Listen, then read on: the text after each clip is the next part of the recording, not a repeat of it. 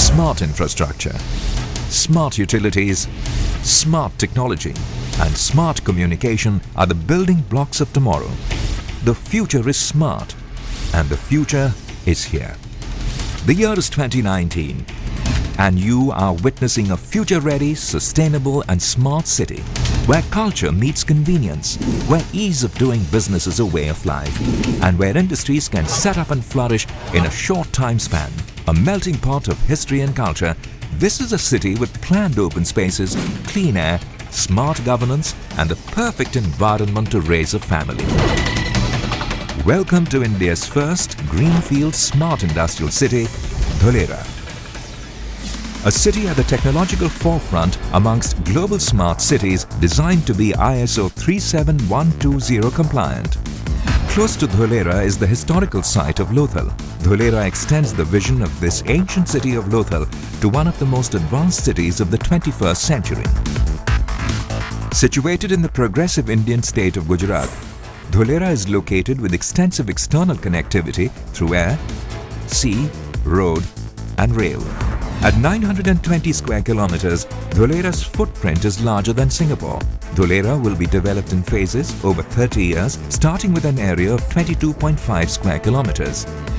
A city so perfect that people will wonder how it was planned and executed. The answer to that question started taking shape in 2011. After years of detailed and holistic planning, Dholera is set to be operational by 2019. Dholera's extensive and detailed implementation strategy takes into account several trunk infrastructure projects, including potable water, sewage, industrial wastewater, storm water, power. Smart शब्द सुनते ही बड़ा परेशानी हो रही है। कुछ ऐसा करने जा रहे हैं जो कभी सोचा ऐसा नहीं है जी। मेरी स्मार्ट की कल्पना बड़ी सिंपल है जी। लोगों को पीने का पानी सफिशिएंट मिले, सोसाइटी के पहले वाले मकान को तो मिले और आखिर वाले मकान को न मिले, ऐसा नहीं होना चाहिए। होता यही है ना कि एक इलाके में पानी आता है, जो आगे हैं उनको पानी पहुंचता है, पीछे उनको नहीं पहुंचता है। बिजली सबको मिले, समान रूप से मिले। लोग सुविधा की आवश्यकताओं को आधुनिक ढांचे से परिपूर्ण करना, ये प्रयास है।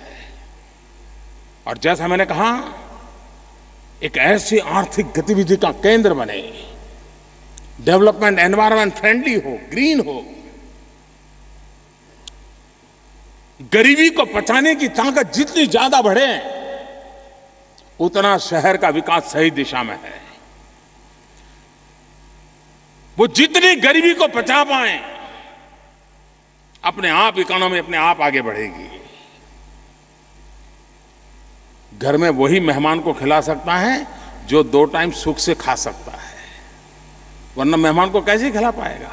और इसलिए शहर भी आर्थिक रीति से वो वाइब्रेंसी होनी चाहिए, वो ताकत होनी चाहिए कि जो बाहर से जो गरीब हमारे आती रहती हैं, उस गरीबी को संभालने की, पचाने की, गरीबी से उसको बाहर निकालने की ताकत इस शहर में होनी चाहिए।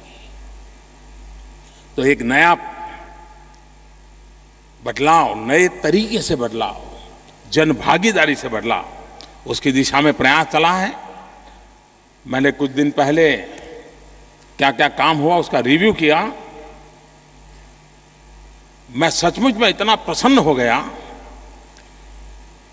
कि जनता के भरोसे पर कोई काम करते हैं तो कितनी ताकत होती है, उसका ये उदाहरण है जी, ये स्मार्ट सिटी। इतने लोग उसमें जुड़ रहे हैं,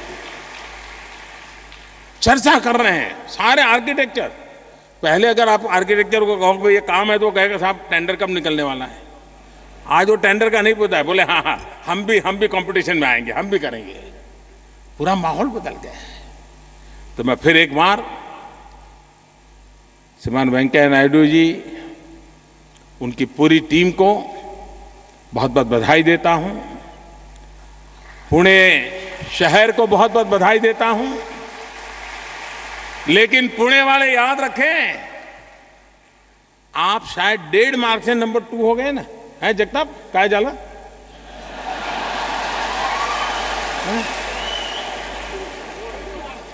सिर्फ 1.5 मार्क से पीछे रह गए। अगर 1.5